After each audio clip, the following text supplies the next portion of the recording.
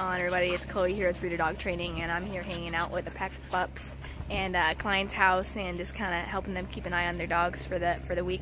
And anyways, I wanted to jump on and talk to you about how many dogs is too many, right? This household just happens to have 5 dogs, and that could seem like a lot of dog for a lot of people, and that's most people. Most people should not be having 5 dogs. It's just way too much.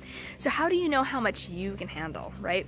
First of all, a lot of people can only handle one. One dog can be plenty of work, depending on the kind of dog that you have, the type of breed, maybe the age, how healthy is this dog, right? Do they need a lot of vet care? Do they need a lot of training? Maybe they have behavioral issues, right? These are all things to consider when you're building your pack, okay? So, plus you get into these legal things where a lot of cities only really allow 3 dogs, some more, depending on your zoning and property, of course. But how much can you actually handle, right? I really want you to consider these. A lot of people end up getting way more dogs than they can really handle.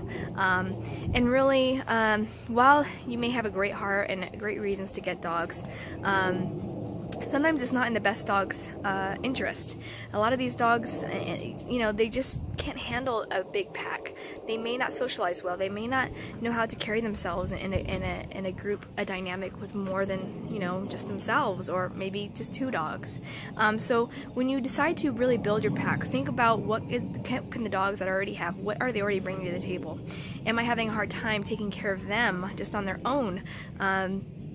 Would it be in their best interest to add another dog? Is it good for them, or would it not be good for them? How would they handle it, right? Costs, I mean, all the obvious things, of course, to think about. But when you're starting to add your pet, I really want you to consider, is this really the right step for me? Is this really in the best interest of the dog, let alone myself and the rest of my family, okay? We all love animals, and we all want to constantly add and add. Trust me, if I could, I would have tons of animals. I have a huge farm in the back of my yard. But it's not realistic for me, so I can't do it.